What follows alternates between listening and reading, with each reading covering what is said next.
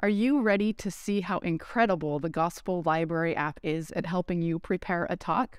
Stay tuned to the end of the video to see the magic this app can do with the data you compile for a talk. It's seriously so cool. First, be sure to log into your account on the Gospel Library app.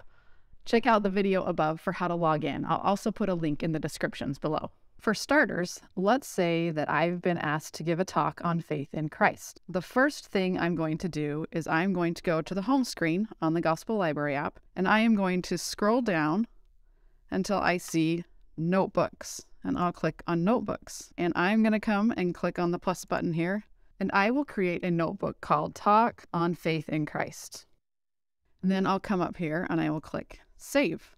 So now I have a notebook on my Gospel Library app that I am going to start throwing information into to help me prepare for my talk. Next up, I'll go to the Gospel Library. I'll look up gospel topics, and I'm going to look for faith.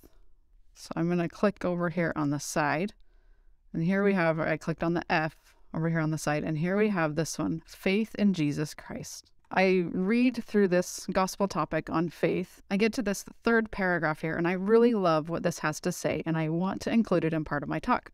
So I'm going to go ahead and select this paragraph. And what I'm going to do is I'm going to click Add To, and this is going to add this to a notebook. So I'll click Add To, and I'm going to choose Talk on Faith in Christ. So now this part in the gospel topics has been thrown into my notebook in preparing for my talk. I could keep going through and adding things from gospel topics, but say I want to find more content, so I'm going to go ahead and try doing a search. I can come down here and click on Search and do a search for faith in Christ. But say I actually just want to limit my search to conference talks, so I can come up here and click Collections and choose General Conference. Now, my search has been narrowed to conference talks that talk about faith in Christ. As I scroll through, this talk right here by Elder Ballard sounds very interesting, so I go ahead and click on that. Follow Jesus Christ with Footsteps of Faith. So I open this talk up and I begin reading through it. And I get down here and I really like his testimony here on Christ and what he testifies to us about Christ. So I'm going to select that. And once again, I'm going to click Add To, and I'll choose Talk on Faith in Christ.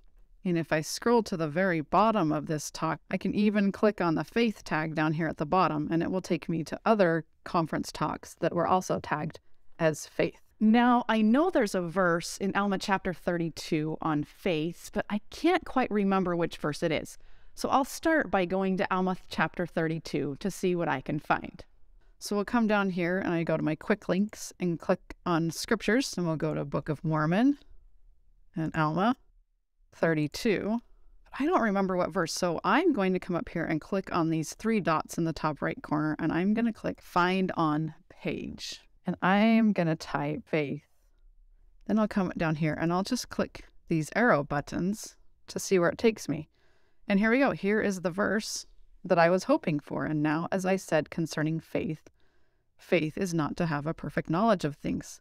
And this is the verse that I was hoping to find. So I'm going to go ahead and I'm going to highlight this verse. And you guessed it, I'm going to add to and add it to my talk on faith in Christ. And now that verse is thrown into that notebook. At this point, I've added scriptures and quotes to my talk on faith notebook. So let's go find that notebook and see what it looks like. All right, so now I'll click on the home button here and scroll down until I see notebooks again. And I'll go into my talk on faith in Christ notebook. And there you have it, a notebook full of quotes and scriptures ready for your talk. You can see here we have the section from gospel topics that I added to the notebook. Next up, we have the quote from Elder Ballard in the notebook, and we have that scripture, Alma 32:21, added to the notebook. But what if I want to add personal stories or thoughts to this notebook? Can that be done? It sure can, and it's super easy. Well, in the notebook, click on the plus button in the bottom right corner. You can add a title for your thought. And then you can add content. You could say that you want to share a personal story on faith.